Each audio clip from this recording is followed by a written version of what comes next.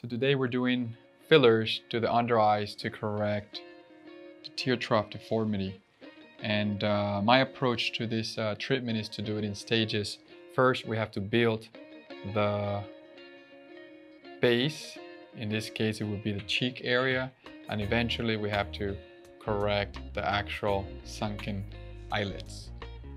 It's important to do it in that stage. I think a lot of patients get treated just with HA fillers under the eyelid area, but there's no support, and those patients either end up requiring too much HA fillers, which will cause eyelid swelling eventually, or they basically get undercorrected.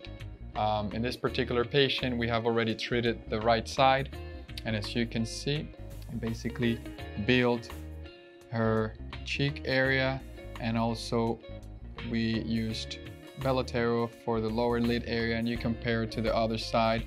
We already built the cheek in this area, and this is what I want to show. So one of the most important things to do this treatment is to know where that orbital rim is located. I marked it here in this particular patient.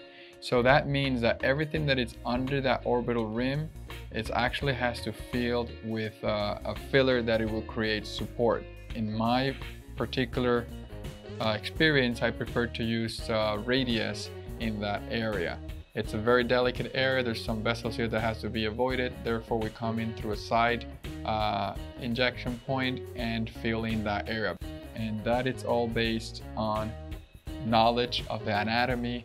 In particular, when I do surgery for patients like her, which she would be a good candidate, but she did not have the downtime for the surgery. Therefore, we're doing a correction, which is going to help her a lot with just fillers. But using the same concepts that I used for eyelid surgery, it's how we can correct the under eye deformity or tear trough deformity in the correct manner.